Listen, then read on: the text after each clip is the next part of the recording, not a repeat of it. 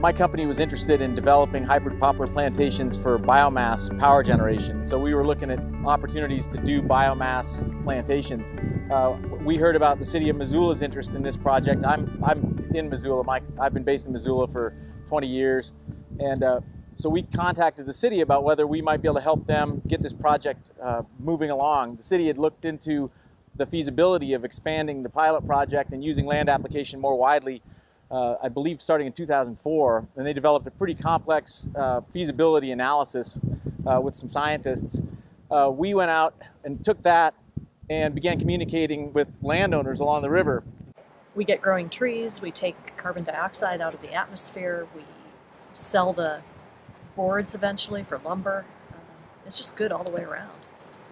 I'm the forester and soil scientist for this project, and my job is to make sure we get the trees in the ground and grow them correctly for about 12 years, and then I'll also be in charge of the harvesting operation. We're looking to plant about 70,000 trees, and they'll be planted as whips, so that's non-rooted cuttings, and they grow really fast. In about 12 years, we expect to be harvesting full saw logs. That's a 16-foot log with a 10-inch top, and those are quite merchantable. We're hoping to pull end product, almost $2 million off of this project.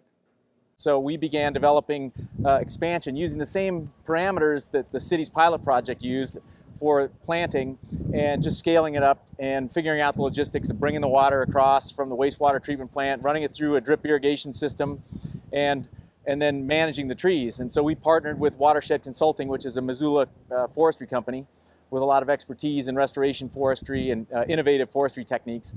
And the city liked the work and decided to fund the project, and so we were selected as the contractor in an open bidding process to implement the project. Right now we're in the process of building the irrigation infrastructure on the field, and then we'll build a pipeline that will connect the wastewater treatment plant to the irrigation, and then next spring, when that's all in place, we'll plant approximately 70,000 trees. Well, by great coincidence, I run and operate a sawmill, Bad Goat Forest Products. So yeah, I'm interested, very interested. We love poplar wood, it's good stuff. And especially the way we're going to grow these trees, we're going to be pruning them every year for high quality wood. So I've really got my eye on maintaining that all the way through to the end. There are a number of states that have experimented with this, and this will be the first commercial size project in Montana. There are other states use land application of wastewater onto other crops besides tree crops. They use it to irrigate alfalfa. Tree crops are most appropriate for a city because you don't have to harvest them all the time. They sequester a lot of carbon, they use a lot of wastewater, but you don't have to handle them on an annual basis like you would an agricultural crop like alfalfa.